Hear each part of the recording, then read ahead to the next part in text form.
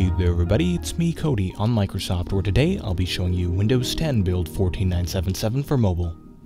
This build is the latest fast-ring build for Windows Insiders as part of the Future Creators Update, which is expected to come out sometime in spring next year.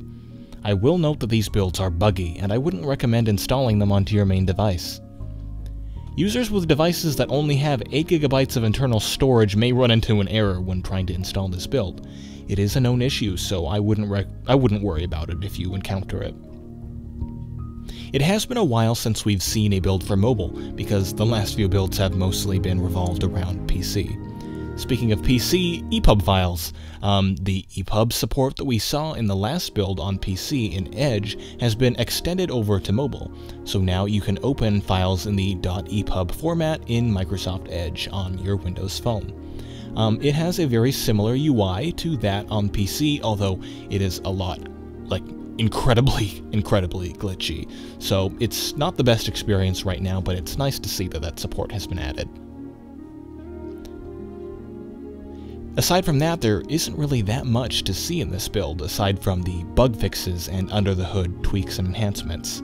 Among those things, though, you can now launch the camera app from the glance screen, which was a weird issue that was in the last few builds, and now background audio playback issues have been fixed, such as when you were playing a Pandora playlist in the background, it would randomly cut out. That shouldn't happen anymore.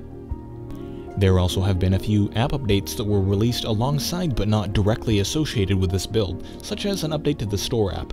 You'll find that the weird background blurred out gradient thing has been removed, so it's now just a straight black background. Also, the title of the app is bold now. I hope that they'll do something interesting with the Store, but it's nice to see that they're trying to change things up a little bit. The People app has also seen a little bit of a change. The tabs at the top are now more like that you saw in the Photos app update a few months ago, as well as a little pop for the People circles as you open the pages. Something that I've heard a lot of people vocalizing about is the UWP rendering technology, so those people would be glad to know that that is being experimented with in this build going forward. So there might be some visual glitches in UWP apps as a result of these changes, but do provide feedback if you encounter them.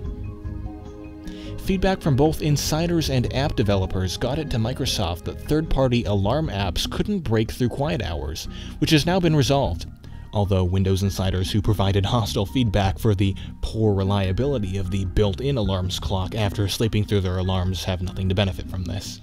Although if you do indeed have a legitimate concern, please do provide feedback.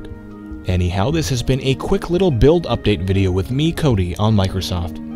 If this video was helpful, make sure to subscribe and check out onmicrosoft.com to continue receiving updates about the future of Windows 10, Windows 10 Mobile, and the future Windows 10 Creators Update. Thank you, goodbye.